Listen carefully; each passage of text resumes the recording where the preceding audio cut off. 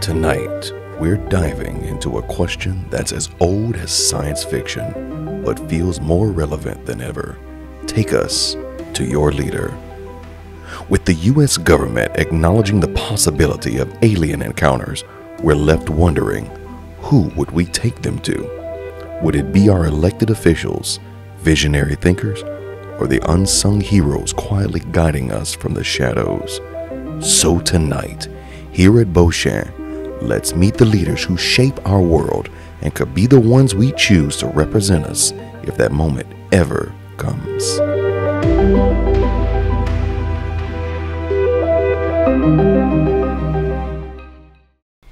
Hello and welcome to Take Us to Your Leaders. I'm here with Mr. Jonathan Eaglin, the most famous man on the planet. Now, Mr. Eaglin, if you had one word to say to any of the aliens out there, what would it be? Leave. Leave. Why? I have not seen a single movie wherein aliens land on this planet and it ends well. So honestly, if they land here, they need to leave. E.T.? That didn't end well either. All that candy ended up on the ground. You know, that was originally supposed to be Skittles or M&Ms, and both of those companies turned them down and ended up being Reese's Pieces. Reese's Pieces are probably They're one of the best far candy superior. out there. Oh, seriously? Far superior. Can't have them on campus though, because one of you is weak and can't handle nuts. Yeah.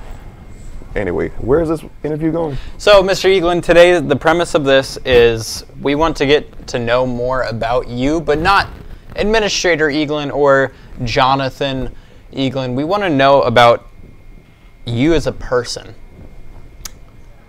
As difficult as that's going to be for you to talk about your feelings as a human being and as a man, how's your day going? My day is it's going.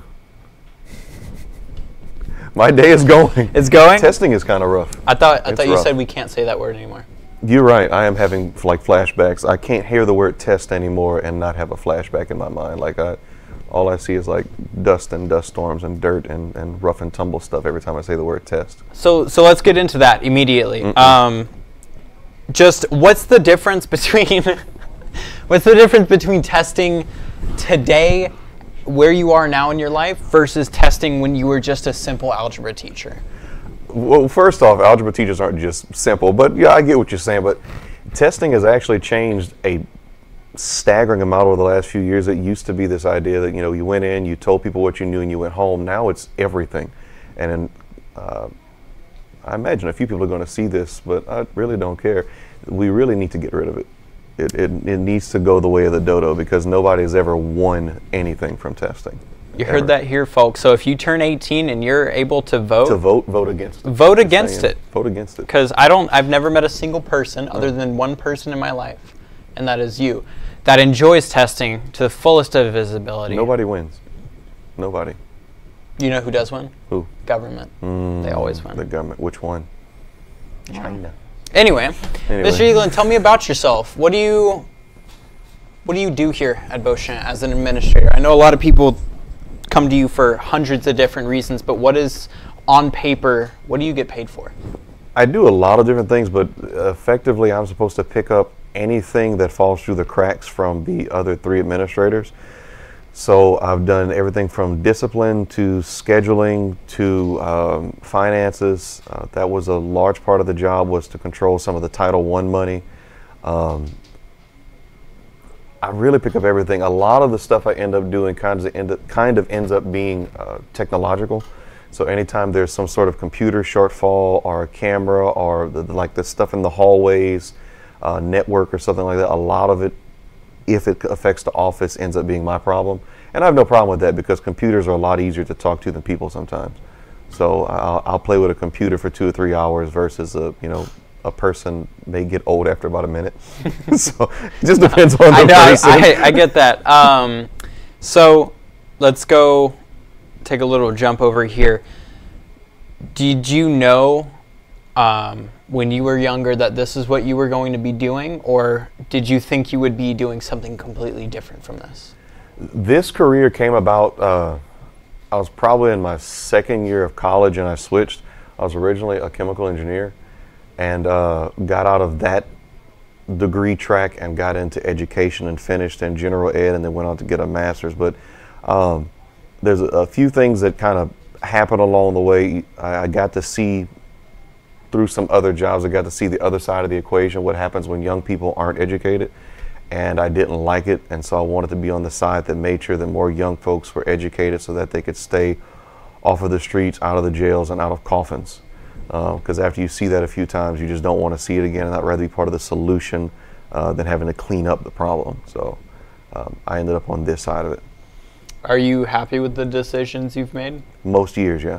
Most of the time, yeah, because I get to see people like you that I've watched from freshman year that grow up to be men, or young women that grow up to be these wonderful young ladies that are going to impact our society for the best. And it's usually a very rewarding thing, but there are very, very bad days, such as testing. You know, I mean, nobody is okay right now. Like nobody is okay. But other than that, yeah, I like where I'm at. I can see where I'm going, and yeah, I think it was a decent decision. That's awesome. So, did you know that?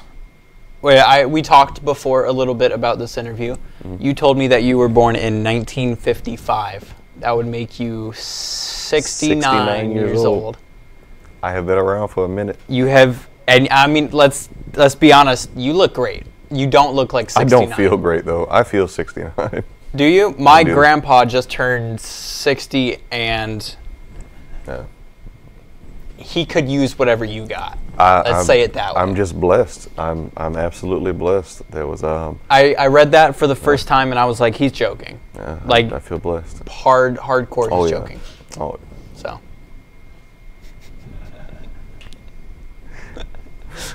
I'm worried now, but no, I just I call it a blessing. Some people call it a curse. The picture that I keep on my wall covered up that's aging for me would probably call it about neutral, but Yeah. So, in all of your years of experience being a teacher, a chemical engineer, every little job that you've done, do you think, in the grand scheme of things, that as students we should branch out and try different things, or find something that we're good at and stick to that? That's the thing. You won't find what you're good at until you branch out, because very few people know what they're good at immediately. You typically have to fail once or twice to figure out, can't do that again, and then you find out what you're doing. For me, that luckily occurred in college before I started a long-term career, and I realized I like chemistry, I like science, but at the same time, I realized there was a difference between liking something and being passionate about it, or between being good at something or being great at something. And so one of the old saying is, the enemy of the great is the good. So you might be good at something, but you really need to find what you're great at. And I certainly hope that's this career for me. I certainly hope that I found what I'm great at, what I'm best at. Because other than that, the next 21 years until retirement is going to be wild. But so okay, let's go from that. 21 years till retirement. How long have you been being a teacher, including your shadowing as a teacher, not being officially a teacher? So I think 12 or 13 years full time. Then I did a year or two as a sub, and then of course there's all kinds of years student teaching. So and even before that, I serve as youth pastor and preacher for my local church, so I've always been in a teaching capacity, or started teaching kids when I was like 14, so it's been decades of this. So and doubling back to what you mentioned earlier about trying a little bit of everything, because I did some education unofficially through a religious program, it's kind of how I realized, okay, this might be my thing. Yeah. When you're 14, 15, and you start realizing that, there's this wonderful moment where when you're teaching younger people anything and their faces light up and they get it, that's special. And that carried over into the algebra class, or even out to the drone class, where a kid sits there and just says, oh, And that can't be bought with money. Like, there's no salary on the planet that is ever going to be worth watching someone have a light bulb go off where their eyes get big and they say, okay, yeah, I finally understand why 2 + 2 = 5. And it's a great feeling. It's a great feeling. So we know that you enjoy doing what you do. You have enough experience to know what you're doing correctly. I hope. You hope. We hope. We don't really talk about your family as much. I would like to first congratulate you, twins, and you have a third child, correct? Yes. So 3 kids. 2 of them are newborn twins. How old are they? 5 months. 5 months? 5 months. It's happening quickly. Yeah, no, I thought it was like 2 months. Oh, no, it's going that quick. So. To hear that, do you have any plans as to let them go to public school or private school or homeschool them, or do you know if you want to raise them, not necessarily raise them, do you want to teach them differently than how you teach here at the school or in your church, or do you think that your method of teaching is like a all savior, all grace kind of thing? They're growing up in a completely different world than I grew up in because I've gotten old. So yeah. I have to at least recognize that they're not growing up in the same environment I am, so I have to adapt. The oldest one, Sylvester, named after his grandfather and great-great-grandfather. Sylvester's already enrolled for August into a public school. Now, it is a charter school, but it is a public school. I do believe in the power of the public education system, especially when they're funded right and they're run correctly. As far as any kind of eventual homeschooling, I highly doubt it, but I want them to know that no matter what kind of school they go through, it doesn't matter what the grades look like, or it matters about character. I want those high grades, but I want my son one day to be a man that people respect, even if he's got no fancy degree or letters behind his name. I need him to be a respectable and productive member of society.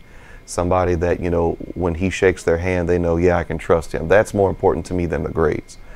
I like both, but I like the firm handshake and the trust and a grown man to be a grown man more than anything. And the same thing for my 2 twins. I have a boy and a girl, like I said, 5 months old, and I like them to grow up to just be good people, because that's in rare supply nowadays. Oh, absolutely. It's very rare to find somebody that you can just trust. Yeah. And that's a shame, but it's the world we live in.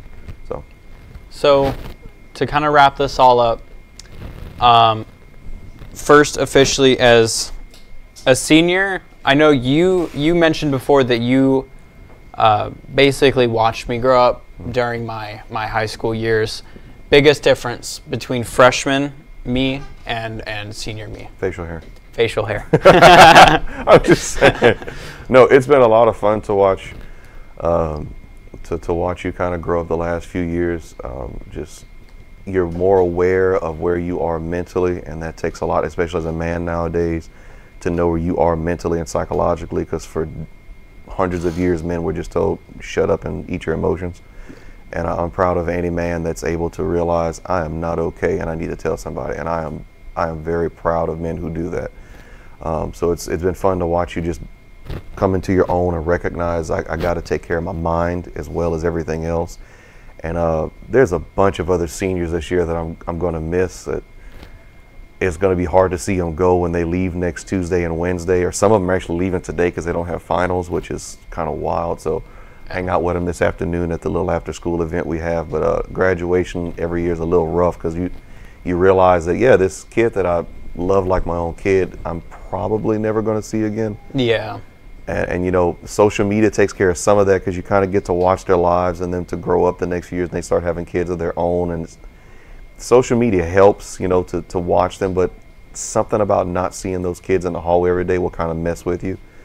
So graduation is it's bittersweet. It's very rare that we ever have a graduation where I'm like, y'all need to get out of here. I'm not gonna miss anyone. Was there one like that? It's been a long time, but there was a class, I will not say which one, and it's been a while. I know this class. There was a class that I just didn't connect with, but I really can't tell you what. There was no particular incident that occurred. Was it the class of 22? No, Okay. it was back in the teens. It was back some years ago. I just did not connect with them. But I mean, you won't connect with everybody. But there was one class. Yeah. It just didn't quite click. But other than that, the last several classes for the last 6 years or so we've graduated from Beau Chene. All of them have just been winners. It's been a lot of fun to watch y'all graduate and grow up. So you get asked this question every year. Who's your favorite? You know, which is your favorite? Are we your favorite? I don't want to ask you that. I really don't. What I want to ask you is, which class has given you the most anxiety whenever you watch them walk across stage? As far as worrying about their future? As far as worrying about the world. Ooh. Who do you think is going to cause the most chaos in our class? Ooh. And why is Blaze Barra number 5, top 5 on that list? I will not comment on that. I will not comment on that at all. No, even for somebody as happy-go-lucky as Blaze, it baffles my mind. That dude's a trained lifesaver. Even he is. somebody That's as something goofy as Blaze, he is a trained first responder. I've watched him save lives before. When that little accident occurred last year at the football game, Yeah. Blaze was one of the first people out at that ditch helping that little girl. Yeah. He was one of the people who put down the markers for the helicopter to come in. Like, Blaze was on his A game. Blaze knows really what was. he's doing, and I think that secretly he's smarter than all of us. Probably. And he just hides it so nobody will bother him. That he doesn't know how to hide it. It's hard. It's hard to hard that much IQ. It is. It is. All that being said, I don't know of anybody who's going to give me anxiety this year walking across the stage. I think you all will be okay. Yeah. Now, a few of you may need to learn, ladies especially, please practice. If you're going to be wearing heels for graduation, start practicing today so that you don't look like Bambi walking across the stage. just start practicing walking in your heels. But no, y'all will be fine. I really think this class will be fine. The last, like I said, 6 or 8 have been really fun to watch. So, 2 more questions, and then we can sign it off. 1, how much money would it cost for me to wear a Santa hat or some sort of funny apparel during graduation? Well, the answer to that question, you'd have to be able to fund my early retirement pretty much from here on out the rest of my life. So we're talking, you know, there's probably 2 commas in that price tag. So, you know, just saying. So could I buy you a chicken McNugget and we call it even? For a chicken McNugget, I tell you what, you can wear Santa socks. Deal. Wait, can we do that? Chad, where's that? Chad! Can we wear Santa socks at graduation? Am I allowed to? Can we wear the Santa socks? I want to. I think the socks actually might be part of the dress code too. I think you have to wear black or blue socks. Actually, Really? I think about it. I think you have to. Well, We'll look into it. We'll look into it. Anyway, final piece of advice. Last words you want class of 2024 to hear. What are they? Mr. Eaglin loves you, and even once you graduate, just remember that we weren't just here for your academics. We were here for you. If you need something, you come find us. And if we can't fix it, we'll find somebody that can. But Mr. Eaglin loves y'all all, so y'all have a good one. And Mr. Eaglin also said that he will add everybody back on Facebook in the next 5 hours. So everybody go friend him on Facebook. I will add you on social media after the graduation ceremony. It is wild because every year for the past decade and a half, every year right after graduation, my phone just beep, beep, beep, beep, beep, beep, because all of a sudden all these seniors are like, okay, he said he'd add us now. And so most of my friend lists on Facebook, yes, I'm old, most of my friend lists on Facebook and even Instagram is all graduates. You have an Instagram. I do have an Instagram. It's not under my name. It'd be very hard for you to find, but it's mostly just the food I make. All it is food. Yeah? Okay, that reminded me, I completely jumped over that topic. Quick, give me run me through a very fast and brief way to cook the perfect steak. Go. Which cut?